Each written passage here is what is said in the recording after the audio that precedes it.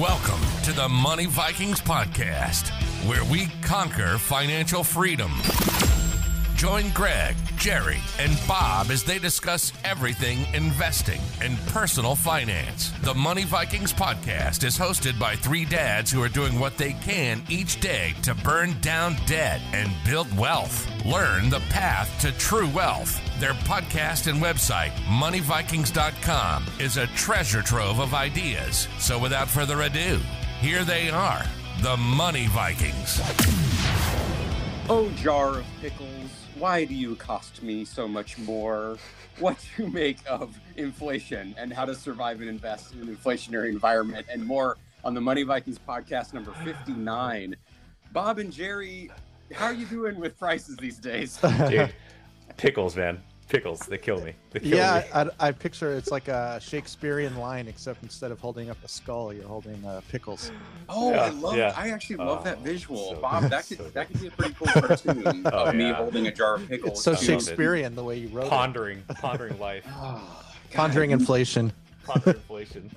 Well, it's, Warren Buffett calls it a great tapeworm. So that's nothing wants to be called a great tapeworm. No, I don't think it's a compliment. I don't think it's a compliment. I'm very curious. It's not good. Just sort of eats away at the value of our dollars, huh? It does. Eats away at our dollars.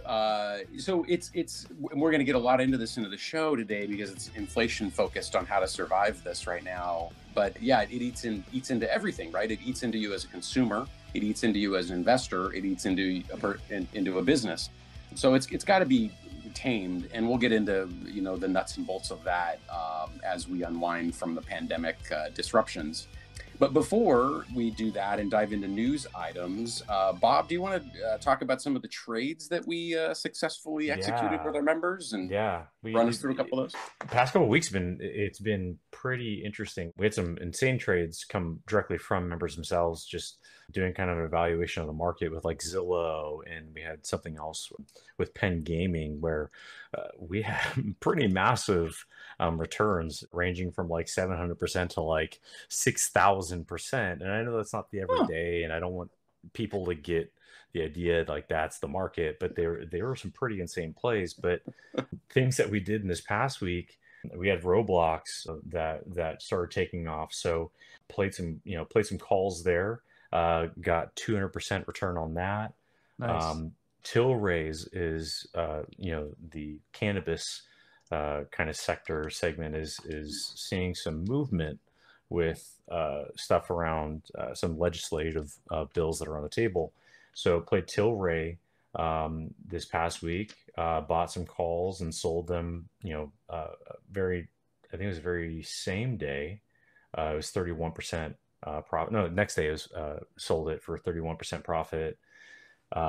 We did a kind of a play going into the earnings of Disney where we bought and sold that over the course of a week for 116% profit.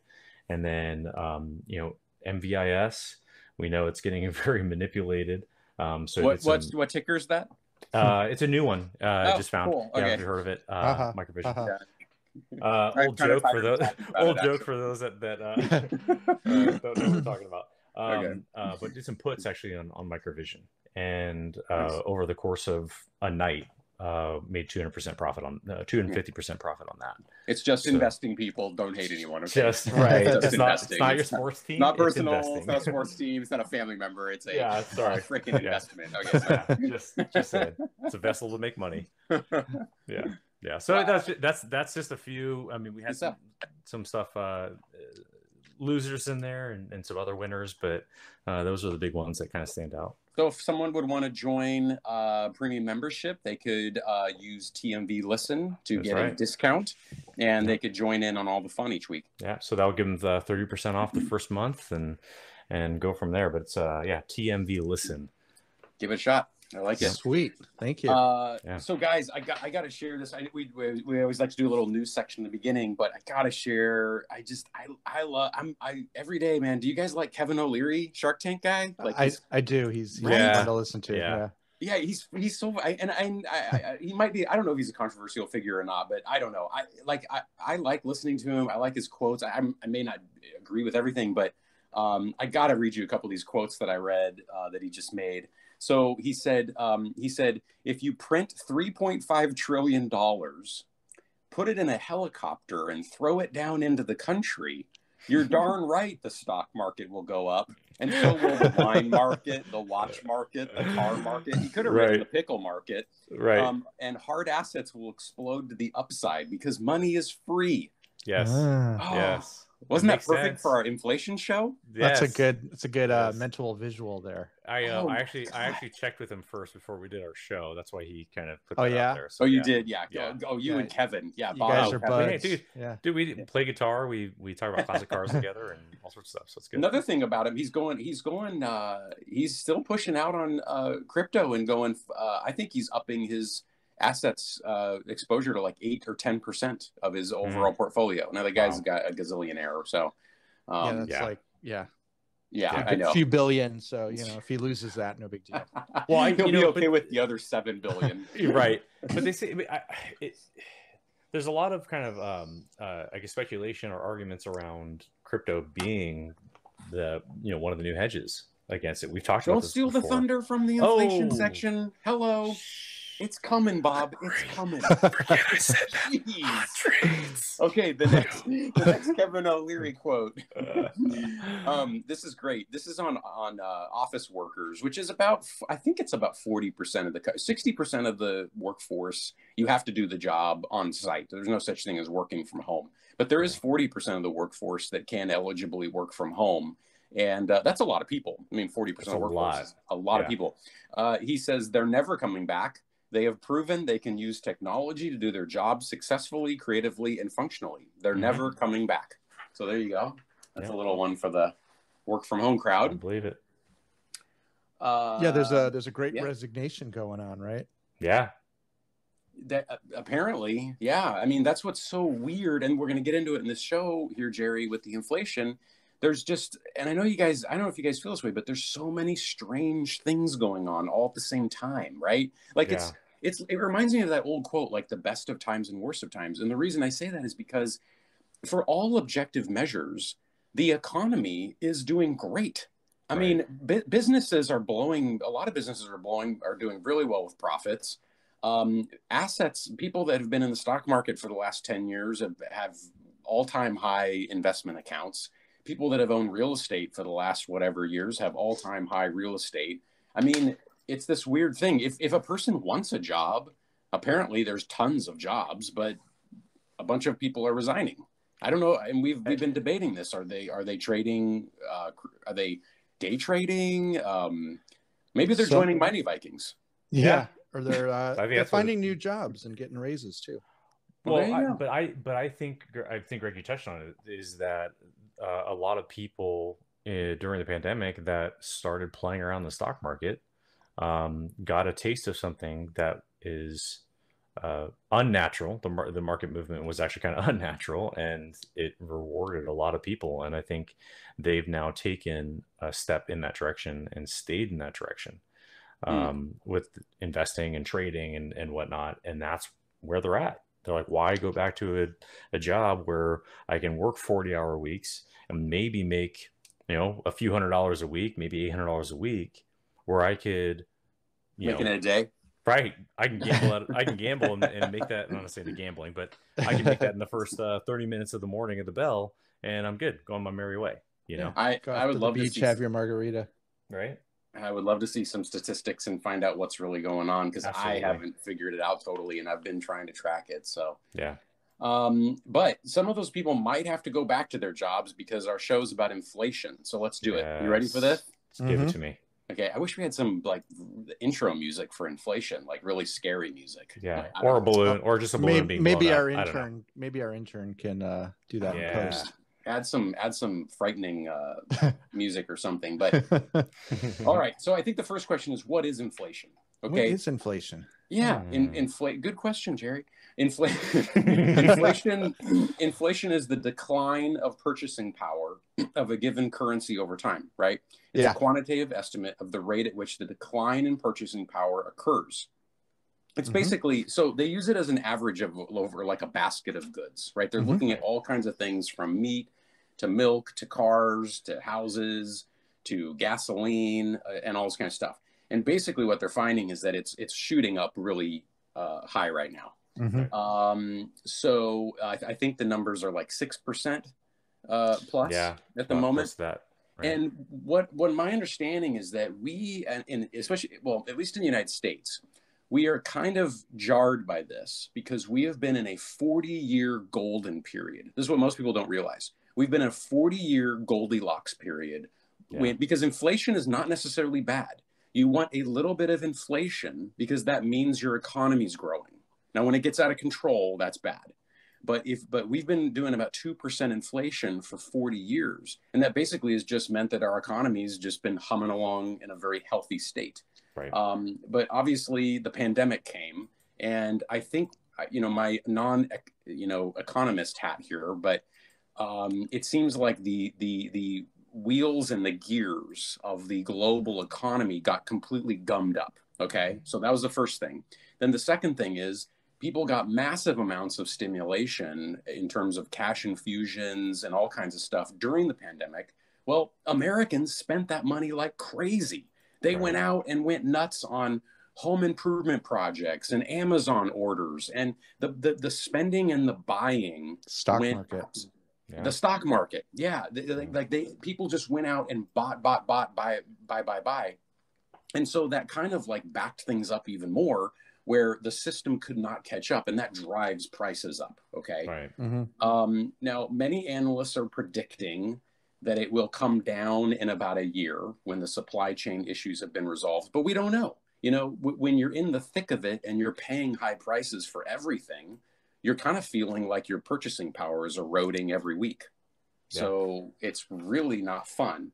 Now I will say this, and this is something maybe we can do. Jerry's put this up with show notes or something like that. Is I actually did a charting comparison between, because this is something that I had spotted. Some analyst had put out a while ago, and I was able to recreate it. But there are points in like 30 some odd years ago that appear to be almost perfectly aligning with what we have seen for the past almost 20 years, the past 10 years. And so it's giving an idea of like, actually, no, it would be 40 years ago, man. It's just showing that there seems to be a cycle or a pattern that we're going to be repeating. And it's pointing to possibly August of 2024 is when we see a bigger correction or pullback. So we're talking about over a year from now. Pullback in the rate of inflation is what you're saying? In the market itself. We talk about the inflation, how it's impacting the market. So I just want you, the picture of, we talk about this right now and imminent, danger, where it actually may not be for a couple of years that we see. Yeah, you're right. I think you're on it, Bob. And it's been very mind-boggling as an investor as to how to navigate this. And we'll dive more into that. But listen to some of these guys. They're actually pretty shocking. I mean, energy commodities up 49%. It's crazy. In the last 12 months. Fuel up 59%. Utilities up 28%. Used cars and trucks up 26%. I mean, this is bad. We have been used to things like healthcare in America and educations costing way more than they used to. I mean, a lot of our generation, millennials, we got hit with huge sticker shock on things that past generations paid much less for, relatively speaking. But now it just seems like everything's inflating. Right. Yeah. So right. Gas seems to be the biggest, maybe oil, 49.6% increase in gasoline. It's crazy. Jeez. Yeah. Are you enjoying your electric vehicle? Very much so. I was gonna say you haven't stopped at a gas station in years, so good on you. Yeah. Right. Yeah. What's a gas station? What is that? What are these words? Well, we're gonna talk a little bit about Rivian. We're gonna talk about Rivian later. So a gas station might be a thing of the past in the next 10 years. Oh yeah. So let's talk about how we let's try to hone in on how we invest in an inflationary environment, as Bob's kind of alluding to. So stocks have been doing great, right? All-time highs. Yeah. Stocks are the ultimate inflation hedge, aren't they? Yeah. Well, that's like that's the irony here. Past couple years. Yeah, that's the irony. I mean, stocks seem to continue to do well. I mean, so here's a couple strategies we've picked up. One is called, okay, you were asking about this earlier, Jerry, a barbell strategy. Okay, that's when an investor goes long and short at the same time, which you're familiar with your options trading, right? You have certain positions where you're going to go long and short, but not intermediate. And so I think the idea is go long on value, go long on quality, but then have short positions to kind of balance that out. I'm probably not explaining this very well, but it's kind of like an iron pumping condor. Iron pumping condor. Yes. There you go. There you go. I don't know. I mean, I'm, you guys know me. I mean, my big thing is I'm thinking that there's a rotation to value, but then I get Kathy Wood whisper in my ear, as she does sometimes. And she's saying, she's saying, no, she's like, technology is going to get us out of this, future tech. Yeah. My thoughts are this. So I say this a lot on the shows, but I think it bears repeating. So I've got a long-term retirement portfolio that I'm very happy with, and I'm not actively messing with it and changing things around because, CNBC and NPR are touting inflation is the end of the world. And what are we going to do? And we're not all shifting all our investments around and putting it all in gold or, digging holes in the backyard and burying bars of gold down there. That's like, the typical inflation hedge is gold. But what I do like to do is, so I sort of put that long-term portfolio just leave it alone. It's going to go up. It's going to go down over time. But ultimately, since, the beginning of the stock market, it's proven to go up. The short term, though, I'm looking for trends that can benefit from inflation, like some of the trades we've been doing short term in gold miners, copper miners, all those commodities. I'm looking at, oil hitting 80, although that may not continue. But a lot of the commodities, I mean, those are kind of the typical inflation hedges that you hear about. And if those are going to be going up over the short term as people react to the news about it, there may be some opportunities in there for the shorter medium term. Yeah. We've been doing well. Go ahead, Bob. Oh, sorry. I was gonna say we've been doing well with that GDX, right? That's one of the tickers that we've been playing that one for the past couple of weeks now, and that's a lot of it has to do with the mining.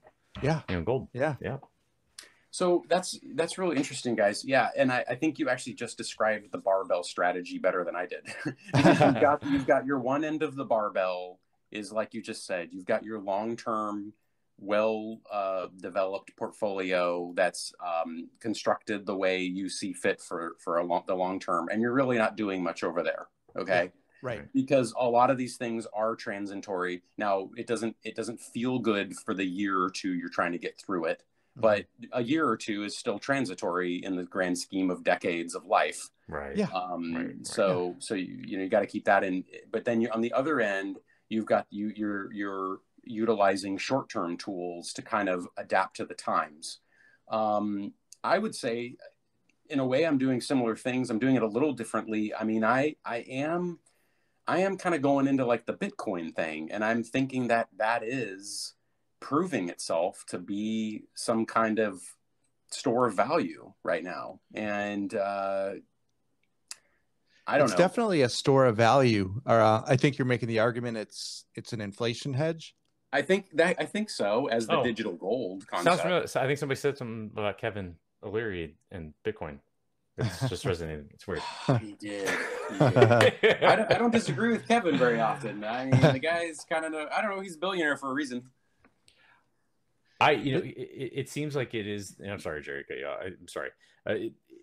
It makes sense though if that's a place where people are going to put money because it's not going to have the regulations that your normal market would deal with, in a way.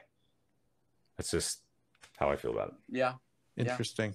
Sorry, interesting. No. That's I was just saying Bitcoin is extremely high right now. It hit a high, I believe, of somewhere around $68,000 at the recording. It's 64.6 thousand, but it's looking good. And I mean, I'm not putting my life savings in it by any means, and I know Greg likes 1 to 2% of assets and cryptos that solve some problems like ETH. And I think it's a great place to, like, in the time we live in now, it seems like a reasonable place to put some money on the side. Yeah. Mm-hmm. Yeah. The other thing I would add to this whole inflation thing and how to invest in this environment is, I like where you're going, Jerry, where you said you're not making any like radical changes.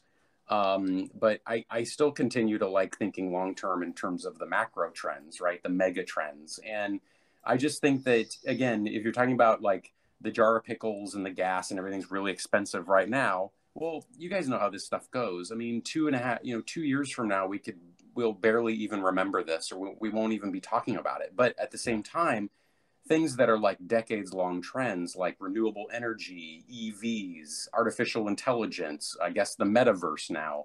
I mean, those things, space, right? Those things are going to continue plugging along. Right. Yeah. And so there'd be nothing wrong in my mind and I'm doing the same thing with putting our money into places like that. And again, with just the concept that I'm not going to really be worried about, what's going to happen in the next 2 years. I'm thinking 5, 6, 7, And are these macro trends that you're talking about, are you more aggressively investing in them now because of the inflation story, or would you be doing that anyways? I'm just curious how much inflation plays into this. Yeah, that's a good question. I'd be doing it anyway. Because I just think that those are the big, you're always trying to find like the next big area of growth, right? Like there's certain things that have matured. And, it's kind of like why we all, I think a lot of us piled into Rivian last week. I mean, Tesla has kind of matured. And so everyone's kind of like, well, who's the next Tesla? I don't know if Rivian is, but it seems to have potential. Yeah. I will say here, I will say, if you bring that up is, interestingly enough, Tesla, so Elon Musk has been talking a lot lately about Tesla venturing into the HVAC air conditioning units for the home, because they already create super efficient cab filters for their cars. And with they're kind of moving in that space of energy efficiency, reducing carbon footprint and whatnot. They do the batteries, they do the storage, they do the filters in their vehicles, and he has actually talked about the heating, ventilation, and air conditioning. So for those that don't know what HVAC is, your AC unit at your house, creating them where they are stackable. There's I won't get too deep into it, but they call them 1 ton unit or ton units, right? Creating them all in 1 ton units, where some houses that are bigger need like 4 or 5 ton units. So you just stack a bunch of 1 ton units together to make that work efficiently for the home. But it's like your house, buddy. You need like 10 tons over there. 10 units for the for the mansion. That's really cool. I mean, I knew they were doing solar and all kinds of stuff. Energy pack. Yeah, they're not really just a car company. So, many argue it's not totally fair to compare them with Rivian or GM or others. But I had not heard about the HVAC. I just Googled it. And yes, you are not lying. There actually is a photo of Elon holding up some sort of HVAC thing. This is back really in cool. June. This is back in June. I didn't know that either, Bob, and I'm glad you keep a lot of secrets before the show. That's really cool, because I know for renewable energy and the future of that kind of stuff, I know that HVAC systems are a big part of this. I mean, let's think about this. Where are people? Everybody in the country is moving to hot areas. Like everybody's moving to Texas and to Arizona. Right. Okay. Right. Well, those places get very, very hot.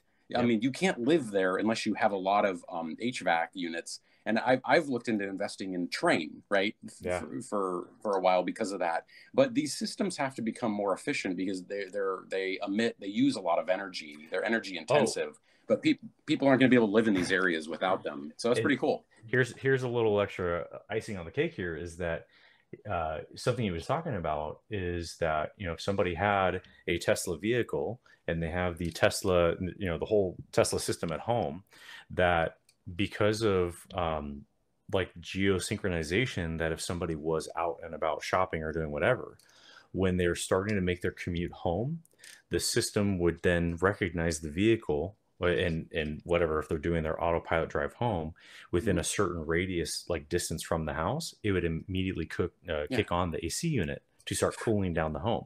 So it's not always running. And this is amazing. Energy efficiency, right? My Nest does that today. Oh, nice. Wow. Sorry to burst your bubble. That is cool. I'll burst my bubble.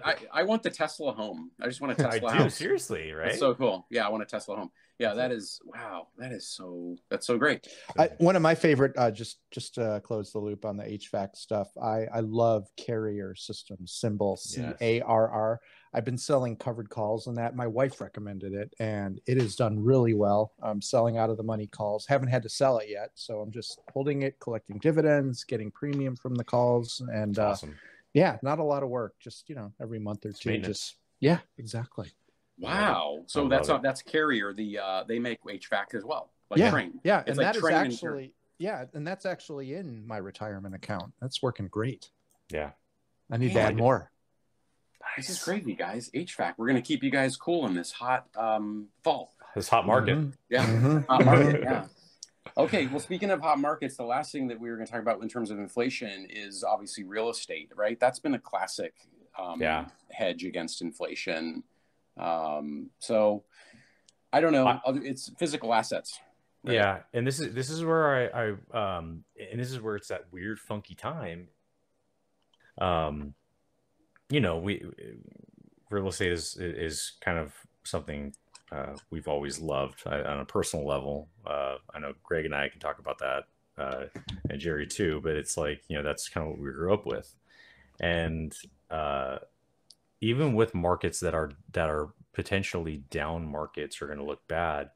Even if I know it's not weird to say, but even in a housing market where there's a bubble, just knowing how to play it right, knowing that if you're adding to the portfolio, you're using them as rentals where it's that passive income, no matter the market could be collapsing, or it's a housing market issue. It's inflation issues, owning property and finding the ways to use the power of the property is great in those markets. Yeah. Now I will say, talking about the stuff in the news with like Evergrande and, stuff going on with Zillow, they reduced their workforce by 25%, flooding houses back into the market because it was that was losing money. We have to think about, okay, what impact is that going to have in the housing market right now? But there's opportunities. We shall see. We shall see. But yeah, you're right. I mean, and then unfortunately for renting, I mean, as inflation goes up, so does rent. Yeah. So, if you're on the other side of that and you have a fixed mortgage, well, the rental price is going up, but your what you owe on, or what you pay every month on that property is not. So is the Zillow effect having an impact on a certain part of the country more than others? This is the thing is that I would imagine is it definitely would have to be region specific, because I know Arizona had a big hit in their housing market. In California, there was like 70,000 homes that they had released back to the market at a discount from when they bought them. Yeah. I still don't see. I mean, I'm not seeing it, but I'm still not seeing this actually affect the real estate market, because I think people are missing that Zillow is a technology company. Right. So they are not a real estate company. I guess they were trying to be, or something, or trying to be a whole. I don't know what they're trying to flip houses. My fear is that the result of all this is going to be an increased regulation.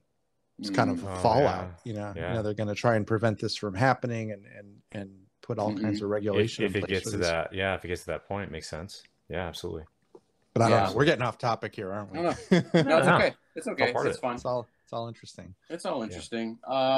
So we were gonna do we were gonna do a little bit of a deep dive on Rivian. I think it's worth doing that for a few minutes, sure, guys. Yeah. So here's the deal. I mean, the reality is we've talked a lot about EVs on our podcast and our site and in terms of investing, and we've been long-term Tesla investors. But by 2025, EVs will be less expensive in the showroom than any other car. Yeah. So all I have to say is I've had several people anecdotally that I've run into, and these are people like me, just normal people living their lives, middle-class folks. And they've just told me, EV mass adoption, it's here now. It's not the future, it's the now. I mean, it's happening right before our eyes. Right. And it's going to continue on. I know my next car is going to be an EV. I'm going to give it a try. But anyway, the Rivian IPO, we got in on that. And so far I've been pretty happy. Very well.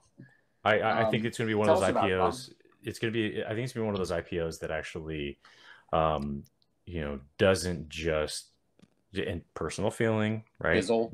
I'm not an investment or financial advisor, but what I'm saying, like a lot of the IPOs you see, they do that spike and that run up. Everybody's, it's that momentum, that FOMO, and then you have, you have the bigger money that's like, hey, I'm making money and profit. I'm selling, getting out, and they dump a lot, and it just starts crashing.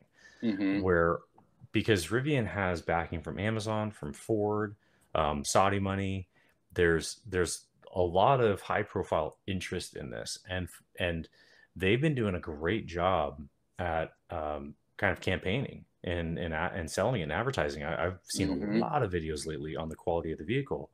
And it's, the truck is like a Ford Tacoma, that mid, small mid size, truck EV. So it's like, that's the market that it's in. It's not trying to compete with like the Cyber trucks and the F-150s and the Hummer, that are going to be coming out.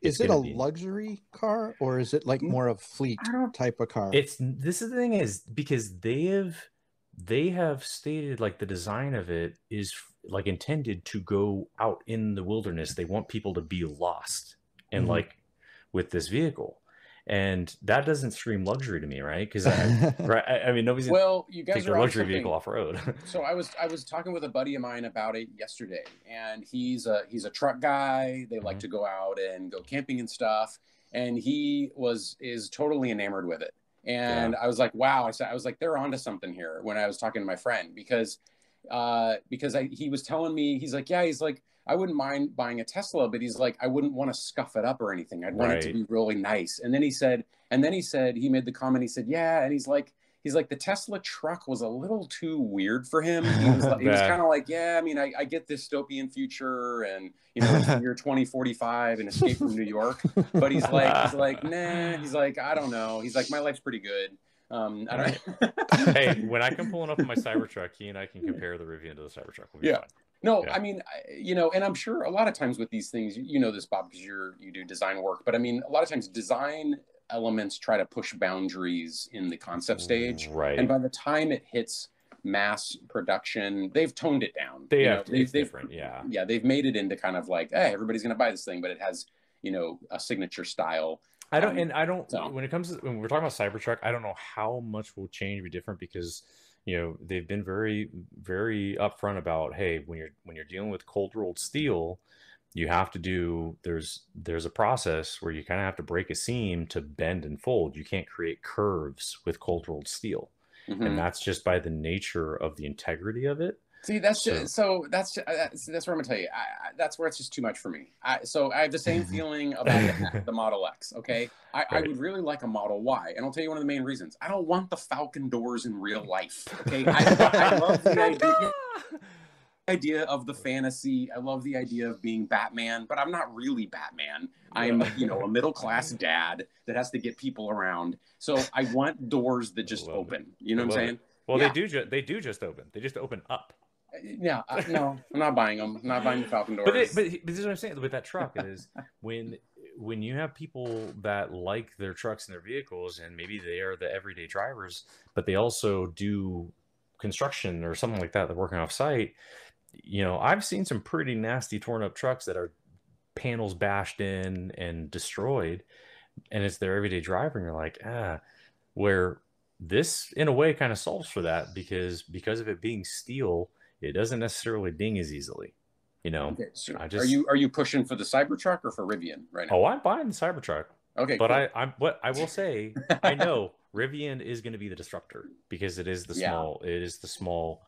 They are in that category because there is nobody else competing right now, really, in the small truck space, the SUV space. They're onto something, aren't they? Yeah, they really are. Yeah. So let me ask you a question, Bob or Greg. What if some of our listeners did not participate in the Rivian IPO, but are still anxious in, participating in the opportunity? What's the best way to do it? Would you wait for a pullback?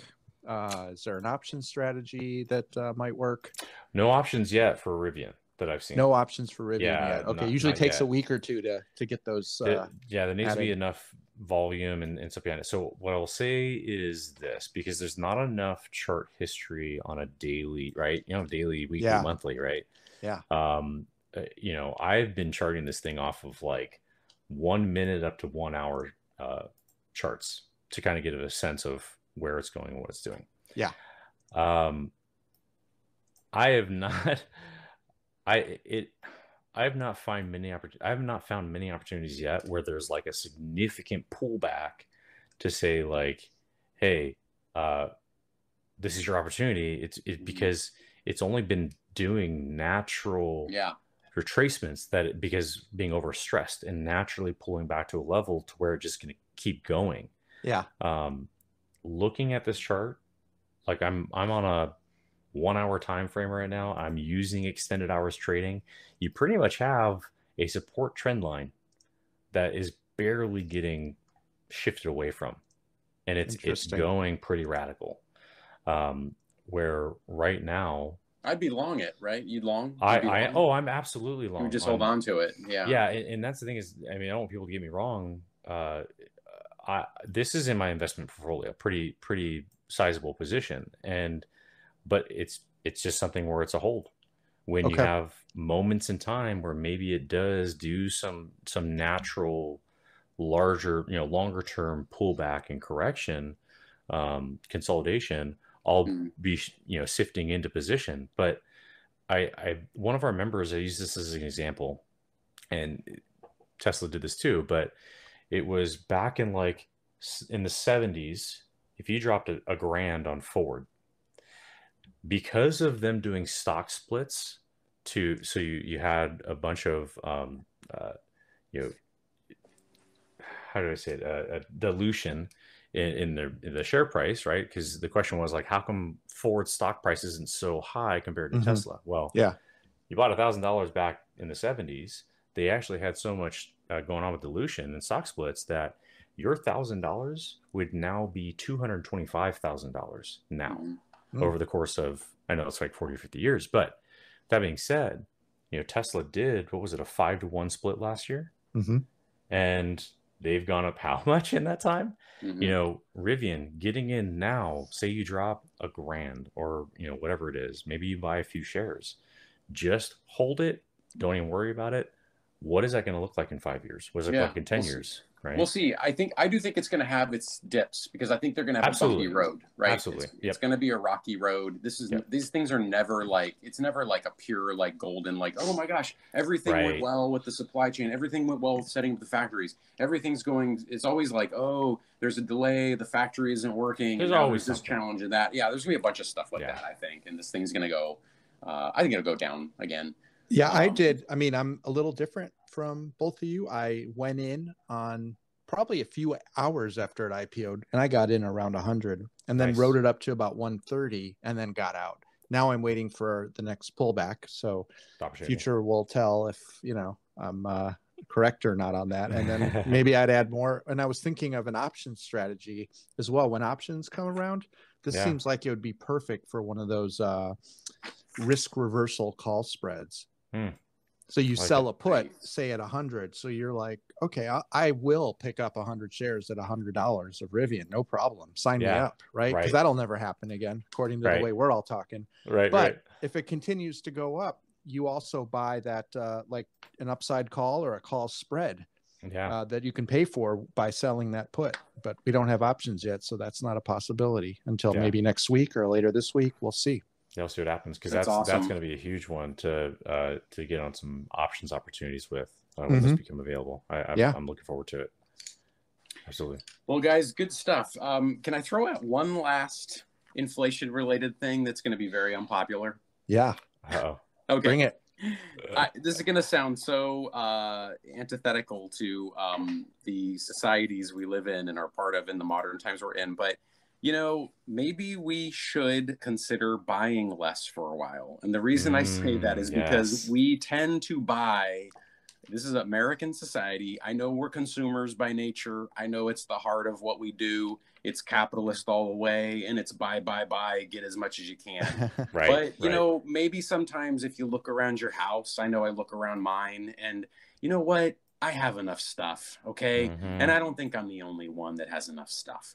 I like new stuff, but maybe for a while, guys, we just, you know, buy a few less things. And you know what? You'll save money. You'll put that money in savings, and it'll give time for the supply chain to smooth out. Because that's what a lot of what creates this is that, again, the consumer has gone, me too, all of us, we've gone nuts. We've completely, we're just constantly clicking on things and grabbing stuff and buying it. And are we really thinking through our frugality habits, you know? Greg, so that's not going to be popular, but I had to say it. But here's the thing is I don't know if you guys remember this. We talked about this long time ago. I think it was like over a year ago. We talked about this.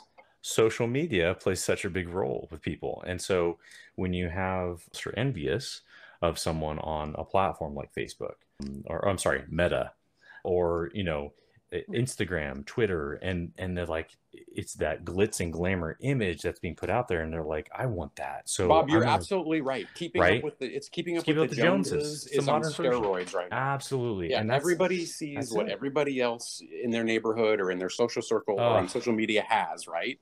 And then they're getting, I know what you mean, man. It's an arms race, and it's a never ending. Absolutely. And the sad thing is this, here, guys, here's the secret. Get close to the speakers.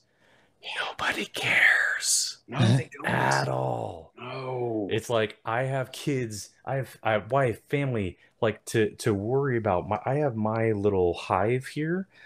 I'm sorry, but I don't give a care about if somebody else is driving around their Lamborghini showing off their Rolex and do your kids need another toy? No, my God, no. They need cardboard boxes to play with. I mean, like yeah, people, I'm enjoying my Hawaiian sunset, drinking my, okay, cool. That's fun. That's great. But, you know, I got other things to worry about. All I'm asking of people is to think about what we're saying here, because I know it's not popular. People don't like to hear this. They don't like to hear about frugality. They don't like to be told, don't buy the expensive coffee. Don't go, but, you know, because it's a buy world, never ending, you know, but really think about it. Do you have enough? And when you're buying that next thing, are you really buying it because you need it and you really want it? Or is it just like, is it entertainment or is it an impulse? You know, what are we doing? Like, stop and think. It's all I'm saying. You know, and I'll say, sorry, last thing, and I'll shut my mouth. But there are some platforms out there and groups that do this kind of wealth building stuff, like what we do. But there are these ones that are led by very wealthy people, and they want to show that off. You know, the nice cars that they have and the things that they were able to buy with all this money they made. And my argument to that is, where it's sad is, you've now just disconnected yourself from the people that are trying to learn from you, because you've set yourself at a different level of reality, and they're going to try to do whatever they can to get there as fast as they can. And they're going to now lose it all because of that. And a lot of that behavior for most people is wealth destruction. Yes. For most people, for most of us with normal jobs. Hey, I get it. If you're pulling in 500,000 a year, a couple million a year, I get it. Go nuts, whatever. Cool. But if you like the rest of us, if you have normal middle class or maybe upper middle class, kind of like good, solid jobs. Right. We have to be different. We have to build wealth in a different way. It's not Lambos and you know what I'm saying? Yeah. But at that point, it's exactly why, none of us, Gray, Jerry, myself, like we're throwing anything up about our lives and lifestyles, because it's not about that. It's about the wealth building. It's about having control of your money and your finances, and ultimately your future. It's not about my Rolls Royce, dude. It's not about, dude. I know seriously. that, okay, it's right. I don't have my a Rolls butler's Royce. at I the drive door a right Toyota. now. My butler's at the door right now with my champagne and caviar. I gotta get going, guys. Yeah, I have a call. So our listeners know I drive a Toyota. Only owned Hondas. I swear. I love it. Yeah, it's man. it's all right, guys. It's not putting your life up. I love it. Hey, any last words? Great show today. No. I'm looking at some stuff for next week. I'm pretty excited about the cannabis legislation. Honestly, I haven't read too much into it, but just from looking at the charts of various cannabis ETFs and stocks, looks like they've had a little pop the last few days. I may be late to the game, unfortunately, but I'm looking at the MJ ETF. One of our premium members brought up AgFi, which looks really interesting. Yes. Yeah. AGFY. It's vertical farming stock. Yeah, that's awesome. I'm gonna look into that. I mentioned this last week. Retail, the XRT ETF. Although I mentioned it, I didn't personally do anything. Me neither. I should have. I should have. And so I'm gonna look again today at adding a position, or tomorrow, and then Pave, sort of just sitting around. Yeah, I don't know. May add a little more, maybe not. I took a 1/3 position in there, so I may just kind of monitor that. And then there's some services that you guys may use that you've heard of that look interesting. One is Backblaze. They do consumer backups of desktops, and so they're about to IPO, or they just IPO'd. Check them out. And then also Duolingo, I think, is going public as well. I like it. Yeah, I like it. You got anything going on? We did the infrastructure plays, so I've taken positions up on a lot of infrastructure stuff. Mine was like Sunrun, stuff like that. So Sunrun had a pullback over a drawn period of time, but they've always been a very powerful competitor in the solar space. Yep. And when you talk about infrastructure, solar is a part of it. And so definitely added to position on Sunrun. Pave. TAN, yeah. TAN was just called out by a few different services I subscribe to. So yeah. So I did solar. Solar. So solars are going to be a big one in general. That's TAN. Yeah. Pave. Rail is another one. Okay. Yeah. And then the one that we had mentioned a while ago, and I'm running a blank right now. I apologize. It's a trucking company. I don't know why JB Hunt?